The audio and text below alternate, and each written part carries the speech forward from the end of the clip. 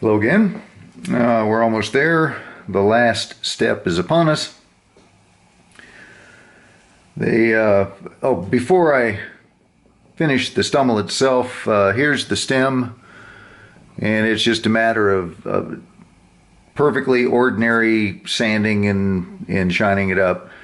In this case, I took advantage of the fact that the stummel had to be refinished anyway to go ahead and level the junction of the stem and the shank a bit. Didn't have to mask it and play the usual games to keep the surfaces in alignment. I also faced the end of the shank just a little bit. It was slightly off. You could see some daylight in there, so faced that. Everything looks good. I think it's going to turn out well. Now remember, we have a very early production, 1972, earliest known production, red bark, which is it's a fair guess that this is what Dunhill intended. This is the way they thought it should look. And it's got the 120 shape number, which means it preceded the official beginning of the red bark line. So this is one of the earliest ones. Fair guess that's what they want. It certainly is more attractive than this pinkish flamingo thing. So this is what we're going to shoot for. Now this, of course, is slightly darker rather than it was on the day it was made because it's been smoked. But so is this one. This isn't dead new either. So if we put some artificial age on it, so to speak, no harm done. We're not trying to make it look new. We're just trying to make it look better. So anyway, now using this as the target means that you go through your stains and your colors and decide what's going to work best. I've got a pipe making friend who supplies me with briar chips. When they pipe makers fabricate stummel, the guys who do grain alignment, that pay attention to the grain alignment, find that the easiest way to do that before they mount it in their lathe is to saw the block. They change the angle of the side a little bit, and in other words, they take thin slices off the sides and the bottom and sometimes the top of those blocks and just throw them in a basket or burn them for all I know. But in any event, this gentleman saves these things for me, basically, because I do so much stain testing. And if you know any pipe makers, they can supply you with oodles and gobs of these at no cost to themselves. There's not much you can do with them.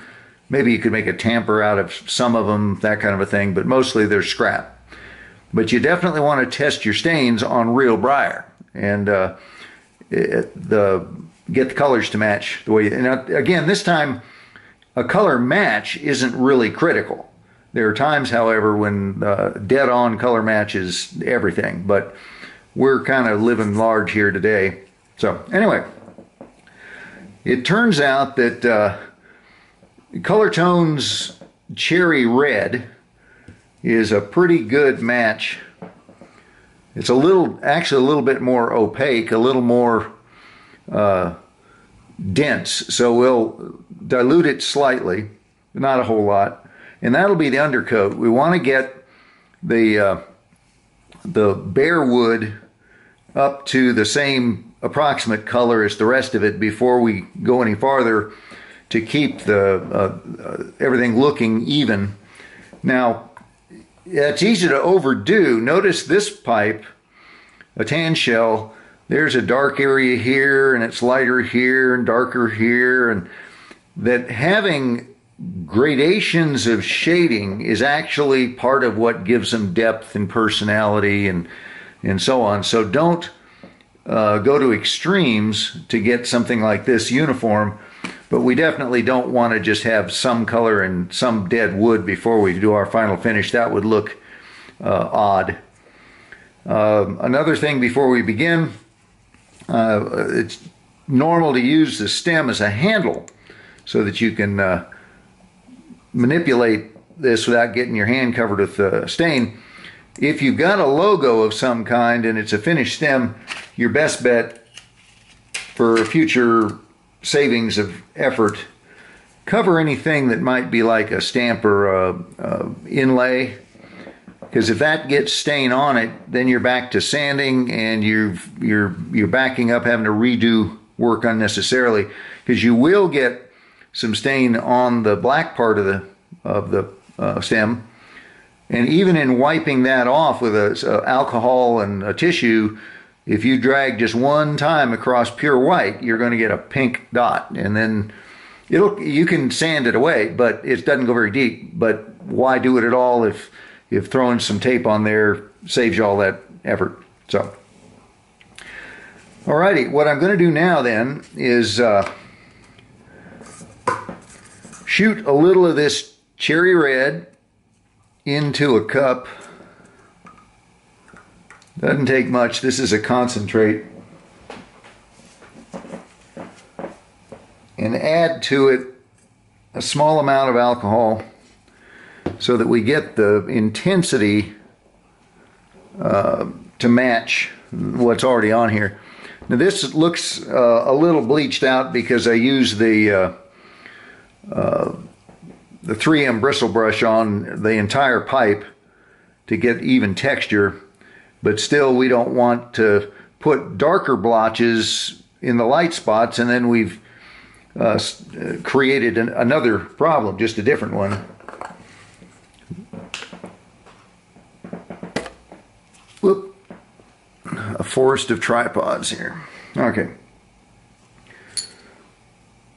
So a little alcohol and a Q-tip, and we are off to the races.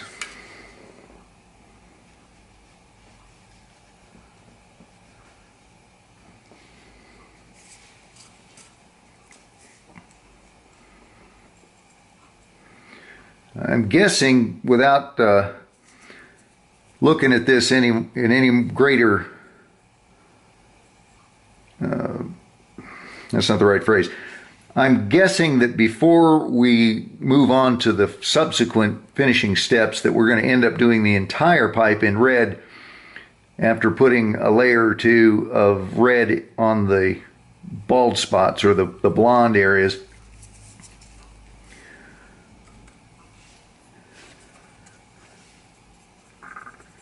So I'm going to pause the camera while I finish this up and then restart it when I'm finished. For obvious reasons, you don't need to see this being done any more than you already have.